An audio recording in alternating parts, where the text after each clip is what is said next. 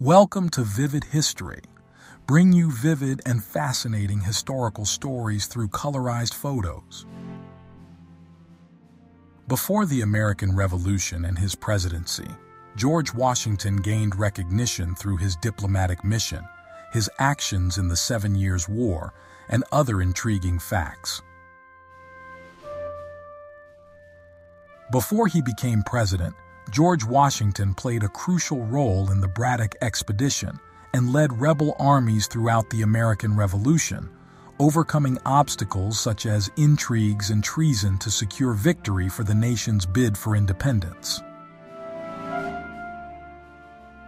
At just 21 years old, George Washington's journey as a special envoy and his subsequent publication of the Journal of Major George Washington made him famous in both the colonies and Britain, setting the stage for his future leadership.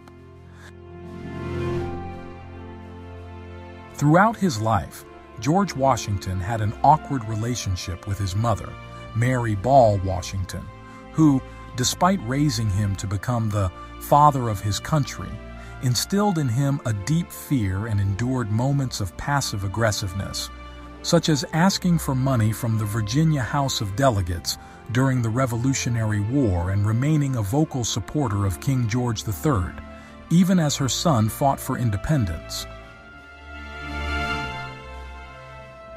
During the Revolutionary War, George Washington became his own spy master, particularly focused on New York City, which played a significant role in the conflict after the initial months in Boston. The significance of New York City in the American Revolution cannot be overstated, as it served as the main British military base, headquarters, and administrative center, making it a key strategic point that George Washington recognized as crucial for gathering intelligence. Emanuel Gottlieb Leutz's iconic painting, Washington Crossing the Delaware, captured the dramatic surprise attack on an enemy garrison in 1776, preventing the collapse of the Patriot War effort, even though the painting itself is historically inaccurate. Leutz's painting of Washington crossing the Delaware contains historical inaccuracies, such as the depiction of the wrong flag and the fact that it was painted in Germany, far from the actual site of the event. Washington's crossing of the Delaware was not as picturesque as depicted in Leutz's painting.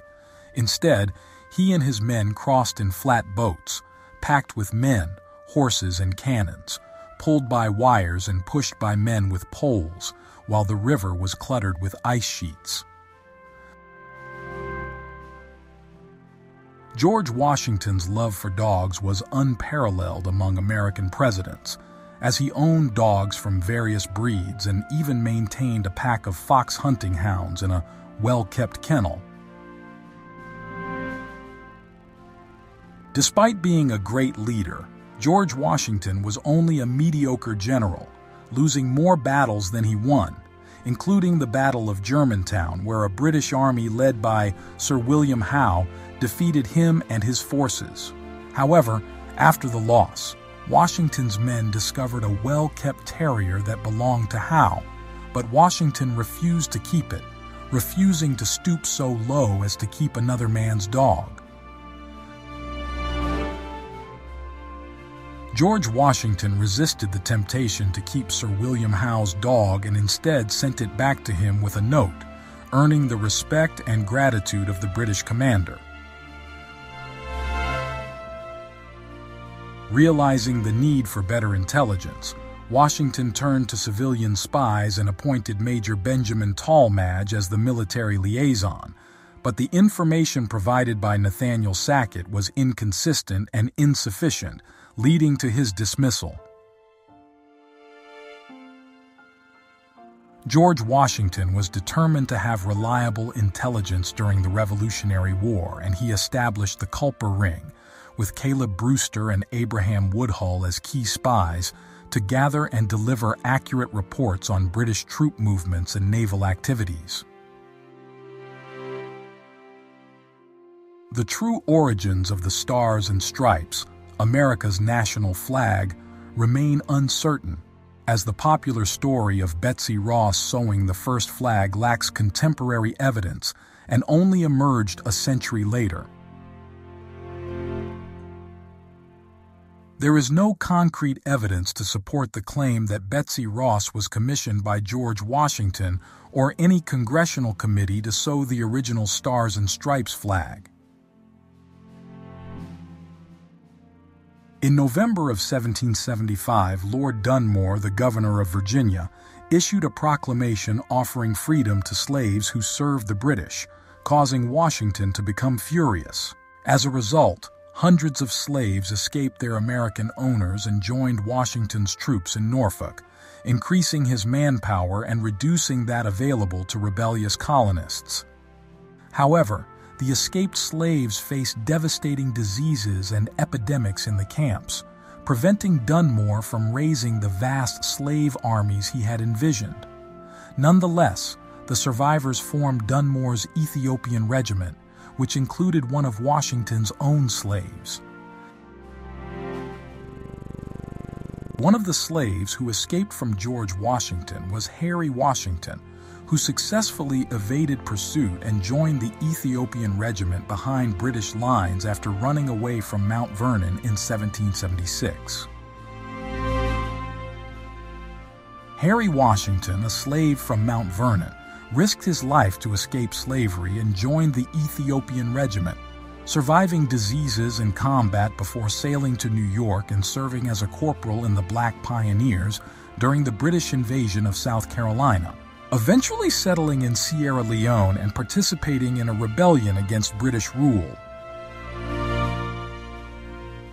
Robert Townsend, known as Samuel Culper Jr., was George Washington's most important spy and played a crucial role in the Culper Ring, providing invaluable information about British movements and fortifications in New York City during the war. George Washington emphasized the utmost caution and secrecy in his spy work, entrusting only specific individuals with the transmission and receipt of crucial intelligence, such as Robert Townsend, who used invisible ink to write reports that were delivered through a network of spies before reaching Washington. One of the most fascinating aspects of George Washington's presidency was the role played by the Culper Ring, a group of spies who uncovered crucial information during the American Revolution. Through their efforts, the plot to betray West Point to the British was discovered, leading to the arrest of John Andre and the escape of Benedict Arnold.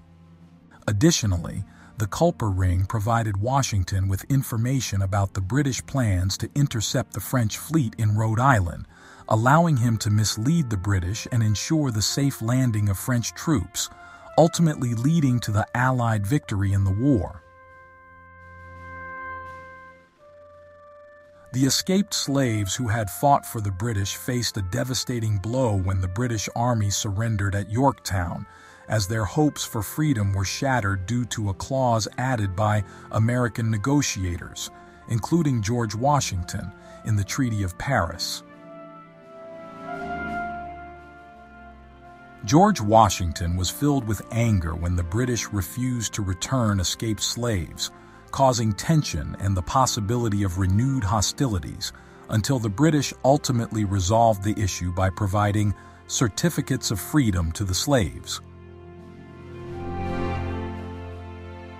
According to some sources, even after his death, George Washington's presence was felt at Mount Vernon, with members of the Mount Vernon Ladies Association claiming to have encountered his ghost while sleeping in the bed where he died. Josiah Quincy III, a prominent figure in Massachusetts during the early 19th century, had the opportunity to stay overnight in George Washington's bedroom at Mount Vernon, where he hoped to encounter the ghost of the revered president, and according to his son, he was not disappointed.